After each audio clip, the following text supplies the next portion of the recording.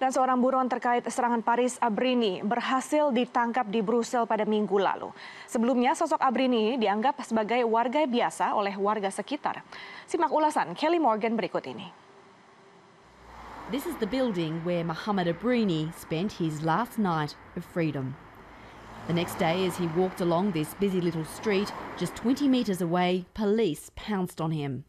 Later that night, they raided the apartment he'd just slept in.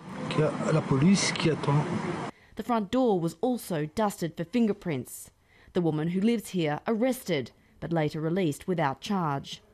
We were invited into the building by the man who filmed the raid, her neighbour, Joseph.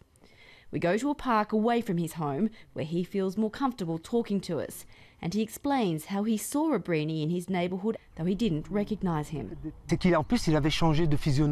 He shaved his beard, cut his hair real short. Now that I've seen his picture all over the media, it's like a flashback. I saw him last week, a few days before his arrest, but I didn't recognise him. It was very brief. I saw him when I was going back home. I wish I'd recognised him. As for the woman Abrini stayed with, she's told CNN's French affiliate she didn't know he was a wanted man, but wouldn't speak to us to confirm her story. The woman told Joseph that she met Abrini at a local cafe here near the fresh food market, and they got talking.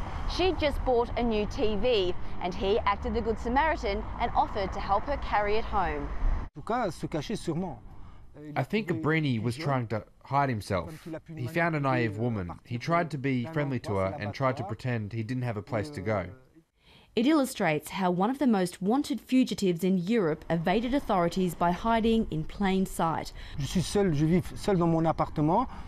live alone, but all the other apartments are couples. We are all in shock. The situation is so complicated. We are all collateral damage. Still, residents here want the world to know their neighbourhood is not a haven for militants. Kellie Morgan, CNN Brussels.